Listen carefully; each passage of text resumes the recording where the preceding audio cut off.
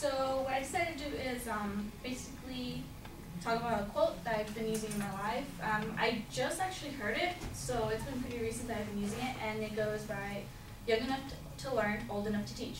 And I think it relates to everyone really and generically, because basically you can use it in two different parts. I mean, for me, I'm only 20 years old. You know, most of us are probably 20 right now. We still have our whole lives ahead of us. We can learn so much things in life.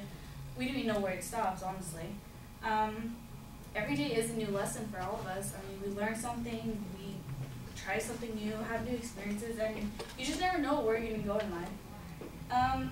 Most of the time, people will tell us, oh, you're just 20, what do you know? Like, what are you going to do right now? You're still too young. You don't know anything. But you know what? I'm a lady. I'm sorry, but I know a thing or two. I mean, I've gone through those high school experiences. So if you give me a high school child, like, my dude, get your shit together, and you'll graduate, and you know what? Go through college, do what you gotta do. And also, sometimes it's not only teaching other people, like you said, you want to coach. People want to be teachers, an English teacher. It's also about teaching yourself. For me, the most important thing that I've taught myself, which is kind of goofy, is I taught myself how to learn stick shift drive, and I'm pretty proud of that because not a lot of people know how to do that. It's pretty awesome. I've been driving my stick shift car pretty much for like 2 years already, so pretty awesome. Also, it's also about giving myself a better insight to what the future can hold.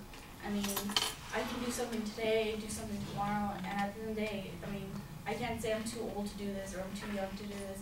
It's just going out and trying that for yourself, really. This quote is somewhat I see as the yin and yang, because it's talking about how old you are and how young you can be. And it's like, when people ask you how old you are, it's like, you don't really have to tell them, oh, I'm 20. That doesn't define who you are. It's pretty much like, now when people ask me, I just like, oh, I'm 20 years old, but guess what? I'm young enough to learn and old enough to teach. So that's what I go by.